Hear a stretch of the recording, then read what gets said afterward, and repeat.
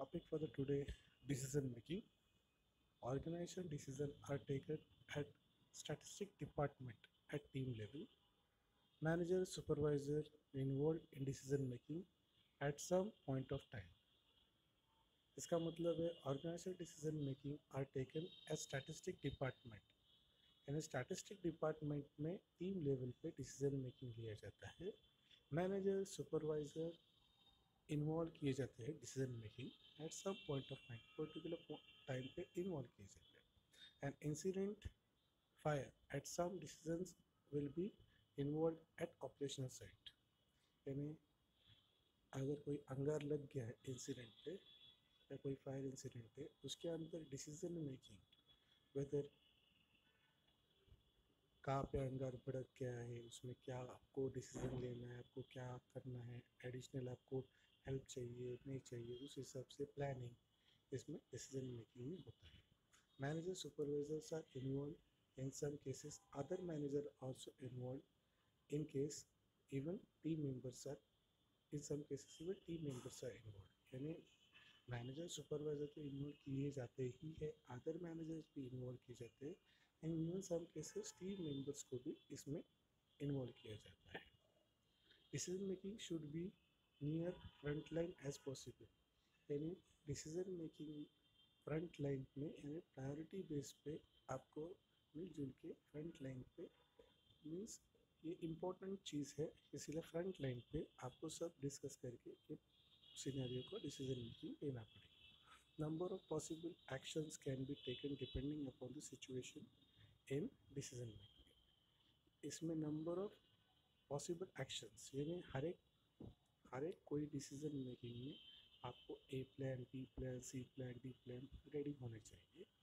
इसका मतलब ये हुआ new situations and problems occur when need to be defined. New situation और प्रॉब्लम होता है, उसको आपको डिफाइन करना है। यानी न्यू प्रॉब्लम आता है, उसको आपको क्या क्या प्रॉब्लम है उसको लिख के आपको डिफाइन करके रखना पड़ेगा। Data needs to be collected. जो प्रॉब्लम है उसका डाटा आपको अलग अलग डिपार्टमेंट से आपको लेके आपके पास रखना पड़ेगा। The range of alternative actions needs to be identified and develop. यानी range of alternative option actions, वो जो आपको बोला था प्लान ए प्लान बी, वैसे आपको आइडेंटिफाई करके डेवलप करके रखना पड़ेगा। और consequences of each alternative needs to be assist. यानी हर एक अल्टरनेटिव जो आपको दिया हुआ है या आपने फाइंड करके रखा हुआ है, उसको आपको कॉन्सिक्वेंस, उसके कॉन्सिक्वेंस क्या होते हैं, उसका आउटपुट क्या आ सकता है, उसको आपको असेस करके करना है। और उसके अंदर आपको best option needs to be choose. उसके अंदर बेस्ट ऑप्शन आपको चूज करना पड़ेगा। फिर बाद में best option needs to be implemented. Choose करोगे लेकिन बाद में उसको इम्प्लीमेंट भी करोगे। इम्प्लीमेंट करने के बाद उसका मेजर एंड रिव्यू, उसका जो आउटपुट है उसको आपको मेजर करना है और रिव्यू करना है।